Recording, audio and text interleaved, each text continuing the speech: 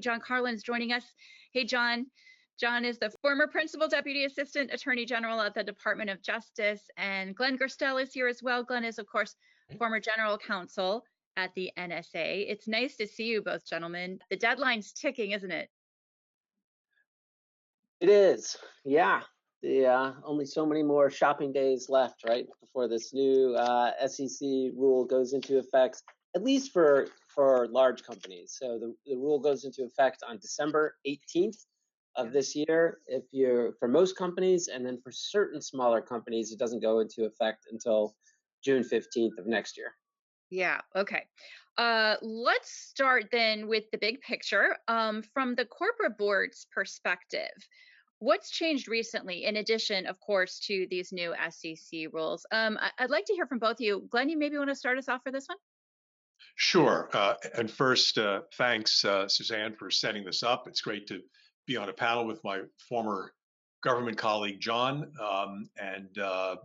That's exactly the right question, because the details of the SEC rule are important, but we need to put them in context. And I imagine John's probably going to echo what I'm about to say. But as I talk to corporate leaders, both on the executive level and the board level, I'm hearing a sense that on one hand, there are a lot of positive developments. We can talk about those for a second or two, but the developments that are on the challenging or negative side and the trends in that area are accelerating and accumulating at a rate that are offsetting some of the good news.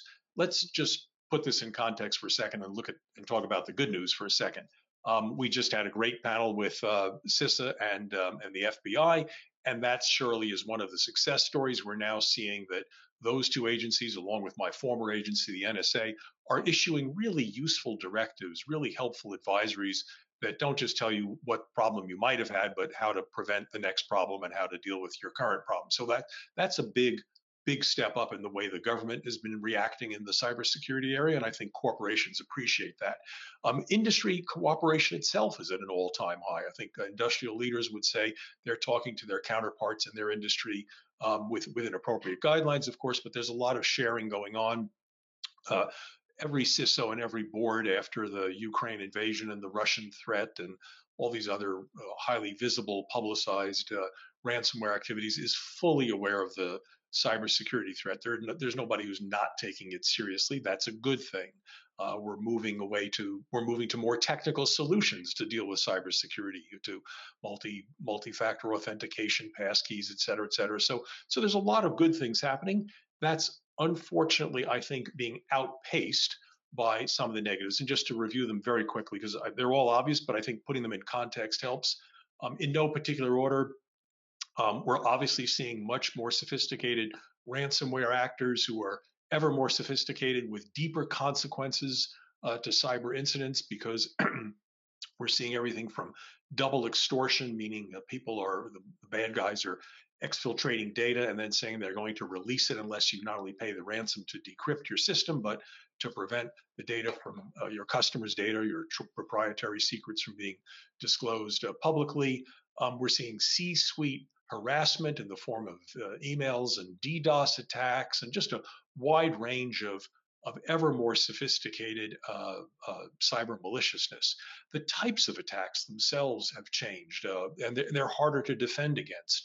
Obviously, we've all seen supply chain instances where you have trusted suppliers, and it's very hard to deal with a situation in which the trusted supplier himself or itself has been infected by one of the cyber bad guys.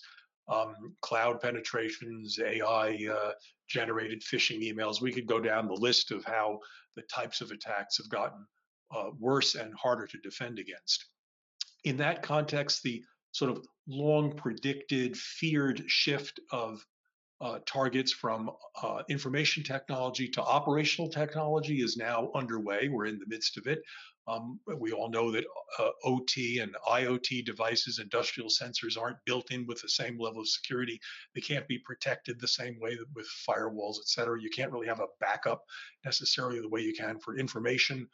So that exposes some interesting vulnerabilities. And interestingly, the point I'd make there is that unlike in the IT area, where the really big companies, let's say the Fortune 200, are in pretty good shape, in this area, everybody's almost equally vulnerable. A big defense contractor that may have a fabulous solution for their IT vulnerabilities is very much vulnerable as a mid-market company might be in the OT area. Finally, just very quickly, geopolitical developments are accentuating in a negative way. When I was at the National Security Agency, I saw this steady evolution, but it's now reached a very significant point with at least three countries, Iran, North Korea, and Russia, really acting with impunity in this area. There's very little to constrain them. China is still a very, very big negative actor, but there are some constraints on its behavior. Not the case with the others. We're seeing, for example, Hamas and Iran join together in targeting Israeli technology that happens to be used in U.S. water systems. So, in effect, Iran is, I'll say, getting away, not literally, but getting away, or certainly having some success in going after U.S. water utilities. And then finally, just very quickly, other challenges that we all know about, continued talent challenges in this area. And then finally, and the one we're going to be talking about, is more regulation, so that there's just a lot more compliance risk. I think very quickly, the consequence of all this is that cyber now pervades every aspect of a company's business and operations and reputation and market share. It used to be something that maybe 5 and 10 years ago we were able to quantify as a specific risk, say like the risk of a fire at a plant. That's no longer the case. I'm sure John would agree and amplify this, but this is a completely all-pervasive existential issue that boards now have to recognize as such. Mm-hmm. I think that's a great rundown of some of the challenges that these companies are facing right now. Glenn, that's fantastic. Thank you. John, I'm curious. I mean, you spend a lot of time with boards. They know what a lot of these risks are. If they don't, it's going to be too late by the time they wake up to them. How are some of the recent SEC rules coming into play, and how are these boards thinking about kind of balancing these things out?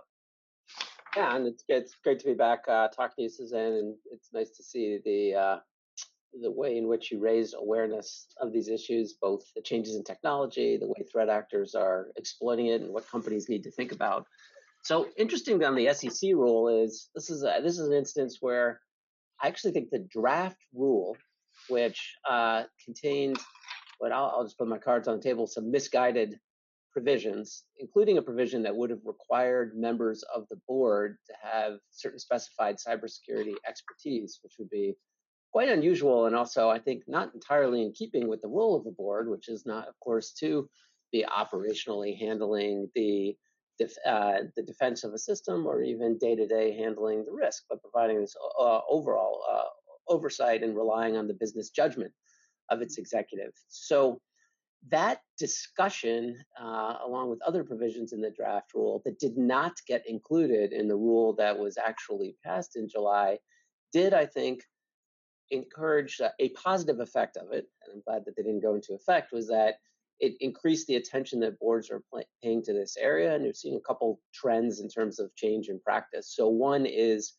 ensuring, to your point, Suzanne, on keeping apprised of the threats, and the threats do change, the threat actors change, the methods change, that they get briefed quarterly, both on to ensure that this is for large publicly held companies, but to ensure that both they know what the threats are and therefore what the risk environment is for the company, and that they also get briefed on what the approach and plan is and where there's still steps left to take so they can make an informed risk decision. And, as this group knows well, there is no solution. So there's no, wall you can build that's high enough or moat you can dig that's deep enough to keep a dedicated adversary out of your system. Offense outstrips defense, and a dedicated adversary can get in. So it's a question of what's the right investment in terms of having in-depth protection so that you could detect and quickly address once that bad guy, be they a nation state, a criminal group,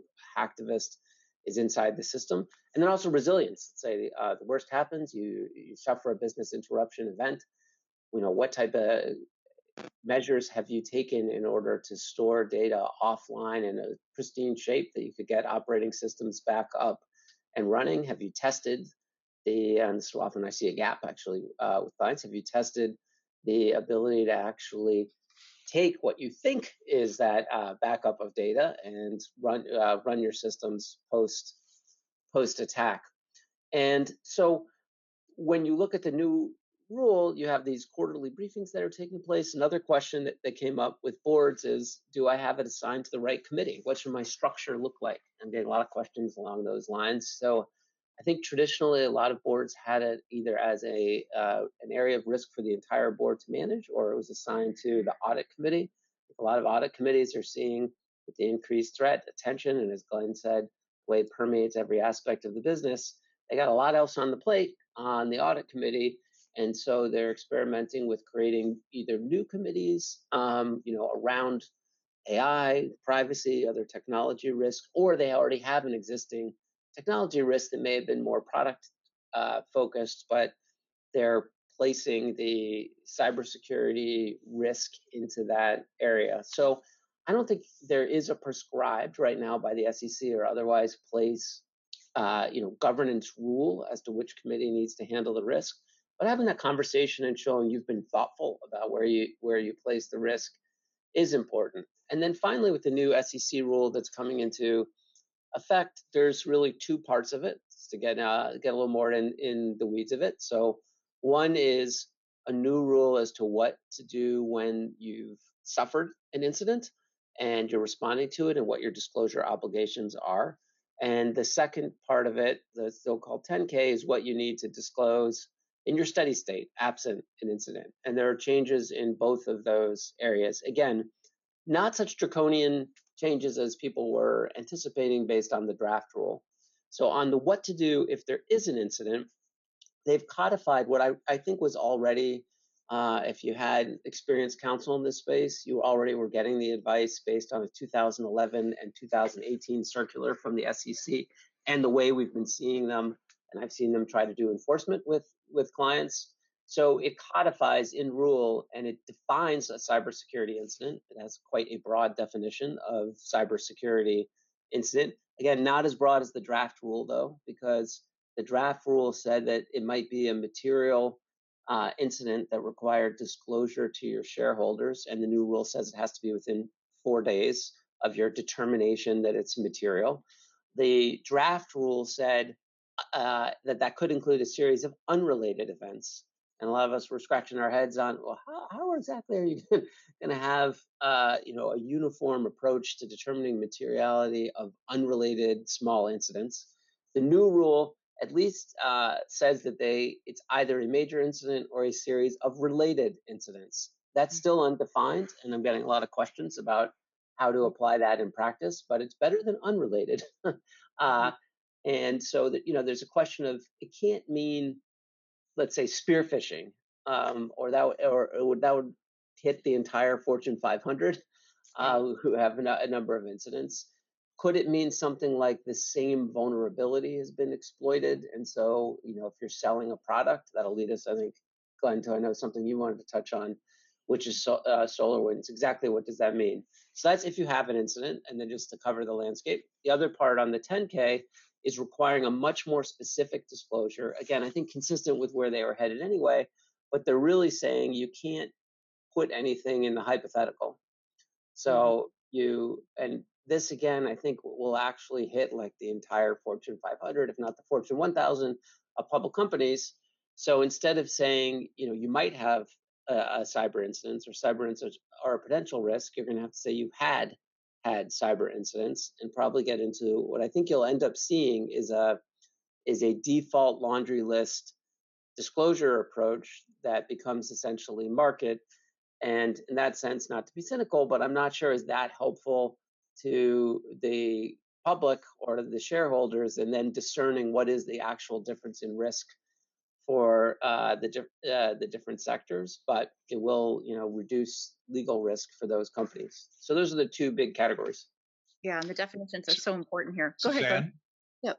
Yeah, can I add a footnote to what John said too? Yes, of course. So not surprisingly, I agree with John's comments and sharp analysis. On the question of board compositions, I concur that we've seen a bunch of boards direct cybersecurity responsibility to their audit committees. That was clearly the case for MGM Resorts, which said that their audit committee was the committee that was responsible for cyber, with apparently some rather negative consequences for them, given the nature of the hit they took.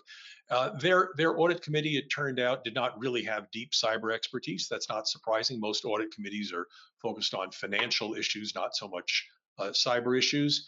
And I think we're seeing a trend away from audit committees and moving to new, as John said, new digital committees, broader committees that have overall cyber and technology risk assigned to them, with hopefully some experts on the board in that area.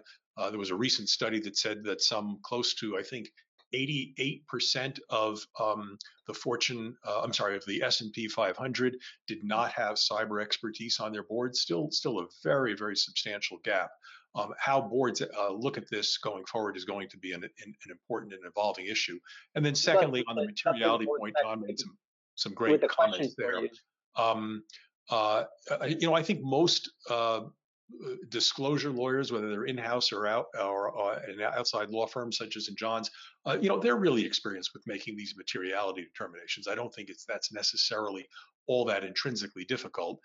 It's made worse in the cyber area because of two things. One, the point John made, which is that these cyber incidents may be evolving and fluid. There's no one particular incident that occurs. It may be a series of things, and it may not look material at the beginning, but may later on. And then secondly, they're often hard to quantify. If you're in a business where there's say a hurricane wipes out one of your plants, you can figure out exactly what percent of your product was manufactured at that plant, and you can come up with some pretty hard numbers as to what the loss is. But what's the loss if you have a reputational problem where some of your data is leaked? How do you assign a dollar value to the loss of confidence in your company? So admittedly, there are some tricky aspects to this. Yeah. And John, I'm sorry. I think you were trying to jump in there with a comment. Oh, I apologize.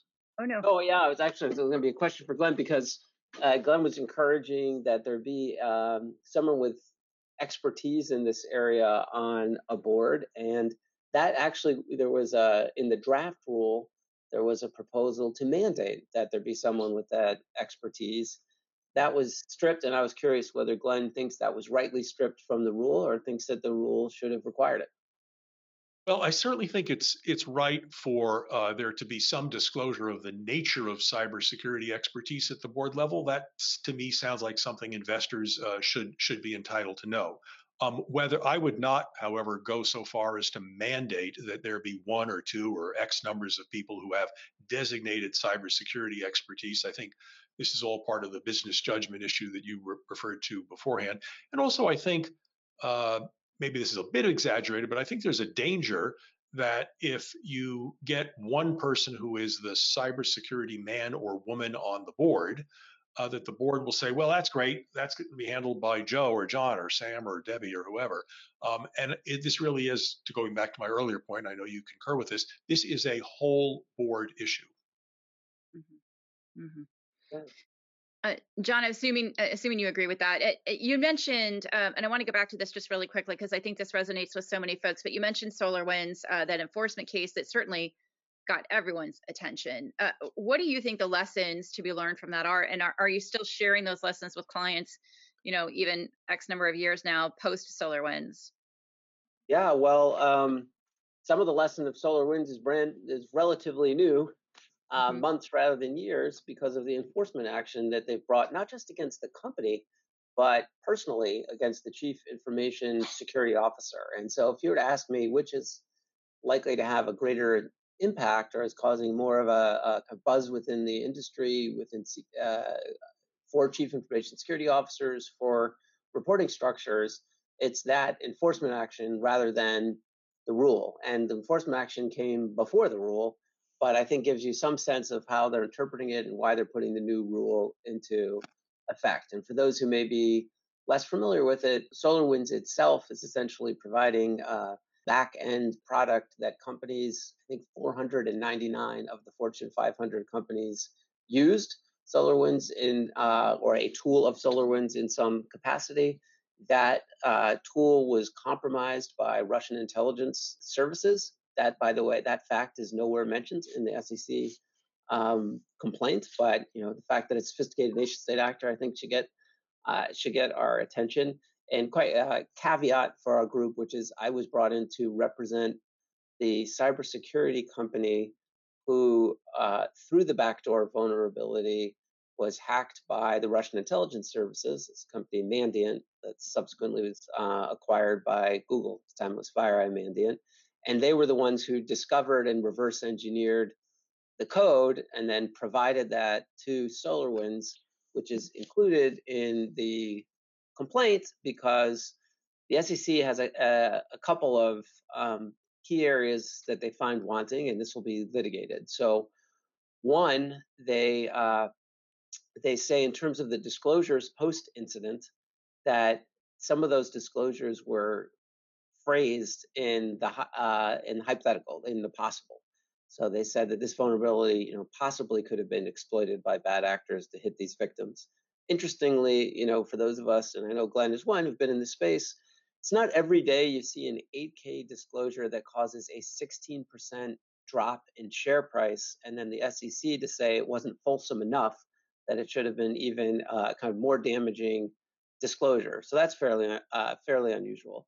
And then I think what's gotten the Chief Information Security Officer community so concerned, along with a criminal prosecution against a former Chief Security Officer for Uber, Joe Sullivan, is their sense that some of the activities that are described in the complaint were the Chief Information Security Officer on things like this, webinars, podcasts, other public statements saying, I think security is really important. I think we have good security practices, when internally, both he and other members of his team, again, this is just according to the allegations in the SEC's complaint, were saying that there were improvements that needed to be made. And they had a security statement, which I think this would be true. And Glenn, I don't know if you say, but even for the National Security Agency, is that you put out security statements that, although they are phrased as your existing policy, at the time that you put them out that you're not living 100%. It's an aspirational policy, but they're saying that putting that out, knowing that you're not at 100% compliance, is misleading, and you need essentially to put the caveats in. I'll give an example that's been true for most every organization I work with. There's a requirement to use multi-factor authentication, to use your username, password plus something else. And you almost always find that someone somewhere in the company is not doing that, and it is not enabled. Here, under the logic, at least as it's laid out, and I know that this was, there were some extenuating circumstances of the case, but under the logic that's laid out, that would be misleading to your shareholder or to your customer. You'd have to say, we believe in multi-factor authentication, but we only have a 72% adoption rate, or some caveat. Glenn, what do you think of it? Well, I agree, John. I think it's very problematic. So to follow up on your point, I think in talking to some people, CISOs and board members and others, I think there's a danger both of underreacting and overreacting to the enforcement action, which I agree is clearly problematic on many levels. But on the underreacting side, I'm hearing some language like, oh, this is just the SEC sending a message. It doesn't really apply to me. These were an egregious set of facts. I don't really need to worry about it. This was an unusual situation at SolarWinds where they were ignoring lots of red flags and issuing seemingly misleading pronouncements to the investor public. And so there's sort of downplaying the significance of this. I think you could be going down a wrong path with underappreciating the significance of it. By the same token, I think it's important to not overreact to the case. And I've heard some lawyers who are perhaps a little excessively conservative in this area saying, gosh, I'm worried about my clients having internal documentation about their own deficiencies. And this is going to put a chilling effect on reporting deficiencies and problems, because we don't want someone with 20/20 hindsight, such as the SEC, coming back and saying, oh, you knew all along that you had these problems, and here's 10 memos that show it. So you certainly want to have the right balance of managing this risk, of making sure that you do have internal reporting and documentation and analysis and full assessments of your own internal weaknesses, including, as appropriate, disclosing them.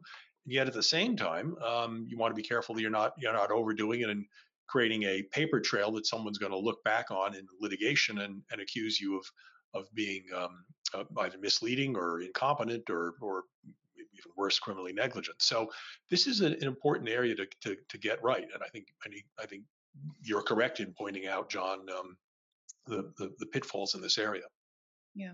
It's kind of a broader point, and I think you touched on it in your opening remarks, Glenn, but we're still seeing this governmental schizophrenia, where on the one hand, you have really increased resources, dedication from the top, from the Department of Homeland Security, from NSA, the National Security Agency, from the FBI, from the Justice Department, saying companies are victims, and we are going to not re-victimize them, but make sure that we do what we can under our legal authorities to share information, to help them be resilient, to help them respond to incidents, and at the Justice and FBI in particular, go after the bad guys and put pain where the pain should be. Do things like hack back, and so if legally.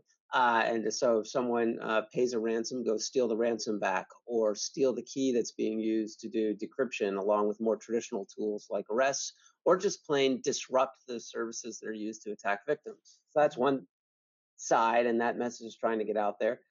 Confusing that message, we're coming from the the exact opposite, are a lot of regulators who are, I know from the perspective of private companies and clients, they are more afraid of the regulator than the criminal. And they feel that if there's an incident, and if they're public about the incident, that the goal of the regulator is going to be to maximize harm on the company, even when they took some, reasonable steps, or was a grave threat actor. I think, for this group who's so informed and so persuasive, one thing I would hope, at least on the regulatory front, is that we had better conversations between and among the regulators, so that the definitions and that the regimes were made to be consistent with each other. And I say that as a statement against interest, because the current system is absolutely fantastic for both criminals and lawyers, who there's no way to navigate it without a lawyer. But I don't think that's the best policy space for it to land in. Yeah, good job, insurance, though. Let me just, in our final closing moments here, gentlemen, let me just ask you both, what are some of the key points that you're really suggesting that boards follow now to address the cybersecurity risk today? I'll start, rattle off a few, and then Glenn to click. So Yeah. one, I think you should have quarterly briefings. You should know who your chief information security officer is. You should be able to understand them. If you do not understand them, then someone else needs to be briefing you. I would not say you don't need to become the technical expert. They need to learn how to speak the language of boards and business risk.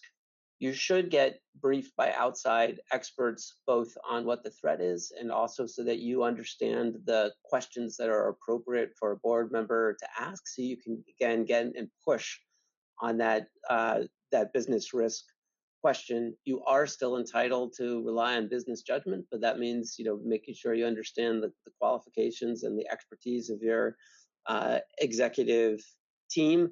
And then I think Glenn was getting at this as well. Don't just think of it as a risk, but an opportunity. Make sure you understand how cybersecurity nests within your overall digital strategy. Yeah, that's great. Glenn? Yeah, well, once again, I would sign on to everything John said. Not surprising.